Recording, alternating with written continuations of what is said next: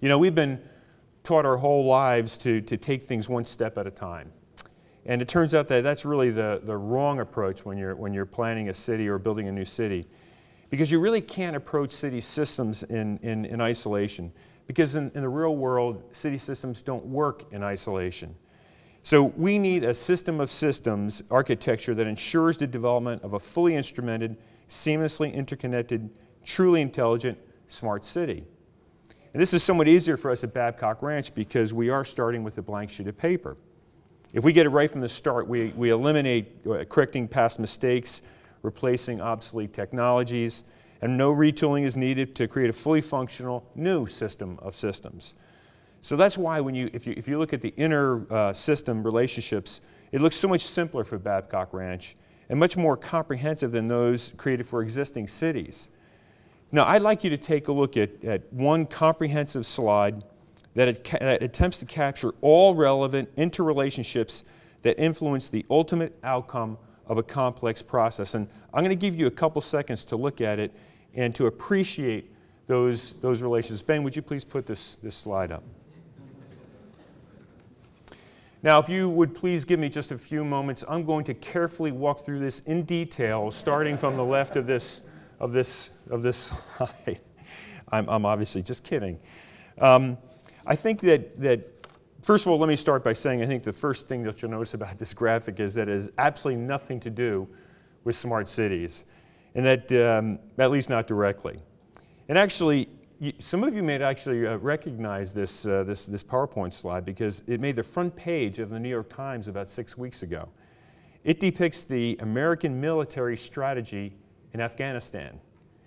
And when it was presented to General Stanley McChrystal in a meeting, he took a look at it and he said, quote, "By the time we understand that slide, we'll have won the war."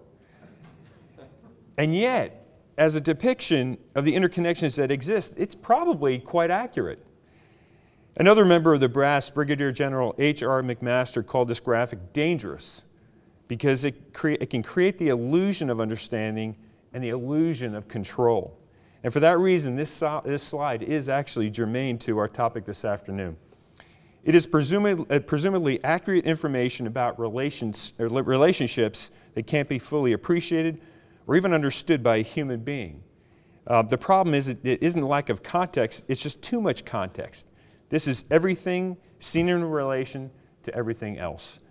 So when you have a set of interconnected, interactive relationships like these, you need an intelligent system of systems to monitor and interpret what's happening. So really what you could do here is you could take out all these labels on this chart and replace them with transportation, energy, education, bandwidth, etc., and create the illusion of understanding and the illusion of control within a city. Because within a city environment, everything is connected to everything else, and everything influences, complicates, and changes everything else.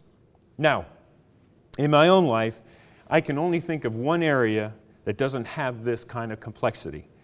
And Ben, if you could, I'd like to show you my final slide. Here's a graphic that captures its simplicity. This is not a badly configured game of tic-tac-toe. In fact, it's the kind of planning chart that I studied intensely back in the 1980s.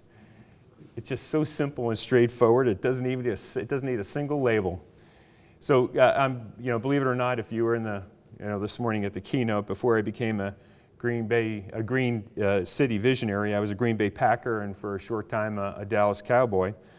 And actually, I'm one of the O's. I'm the O next to the square there in the middle. I look back on those days though with great fondness, because when your job is playing football, you really only have one goal, and it's really it's never more than 100 yards away. I mean, on offense, when you get on the field, you're trying to score a touchdown.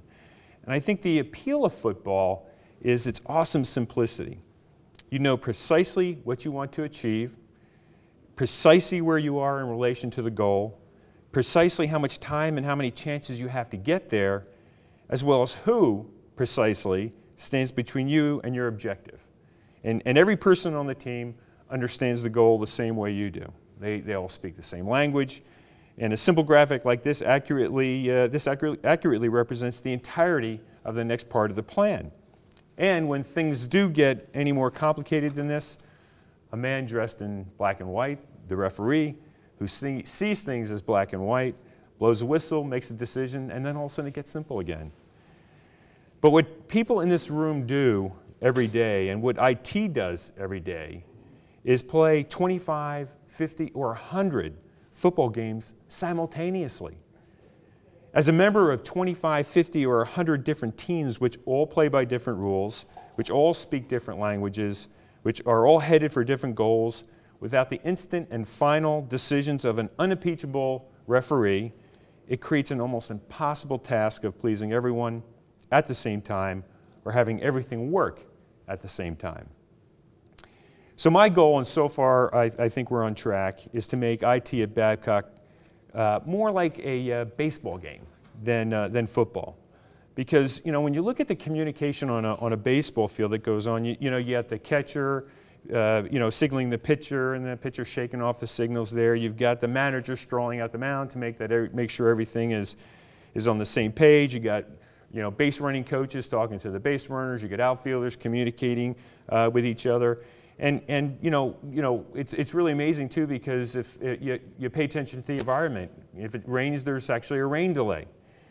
But as much as I love playing football and watching football, I have to say that it's probably the wrong model for IT interactions. So I think you folks should consider putting Yogi Berra into the IT Hall of Fame.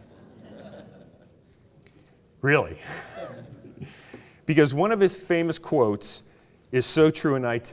And please listen carefully. Remember, this is a yogiism. Yogi said, "In theory, there is no difference between theory and practice, but in practice, there is." Somebody understood that in here, right? In theory, the individual systems we rely upon in a city should work well independently of each other. In practice, individual standalone systems work best when they're interconnected by IBM software. It's an important lesson for people in my business in particular to learn. It's been a long journey for us at Babcock Ranch, but we've now reached a place where we can begin to do what we've wanted to do all along. And luckily, we reached that spot just as IBM ramped up its focus on smart planet of smart cities. And actually, let me amend that, because what we wanted to do changed when we first sat down with Ben and his team from IBM. We wanted to be open to change and flexible enough to incorporate new ideas. And I think we were on the right track. But IBM helped us further refine our thinking about the role of IT, and many of the finer points of the system of systems we knew that we would need to develop.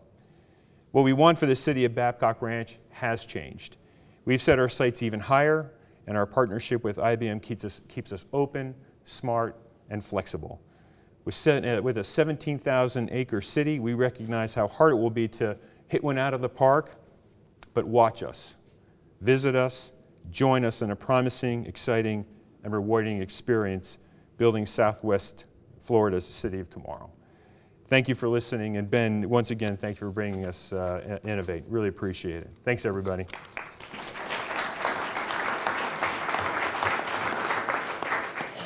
That was a great story. Thank you, Syd. It was so interesting when I first heard of Babcock Ranch. The first thing I did as a good IBMer is I read their homepage. I Googled his name. And, before the first meeting, I think it took me 6 weeks with the help of Florida Power and Light. They taught me about nuclear energy, wind, desalination. I didn't want to go there unprepared, right? I get to shake the hands of the president, take a look at what this really is. And he really did keep it simple. After studying 6 weeks from solid materials and resources and energy, he goes, do this. Just go to the ranch. And drove over there to Charlotte County, and it's the real deal, right? I was so impressed to keep it simple. After studying 6 weeks, I should have just called him first and just said, what do I do next? So I greatly appreciate you taking the time and sharing your knowledge with us. So a very great story and how simple it is.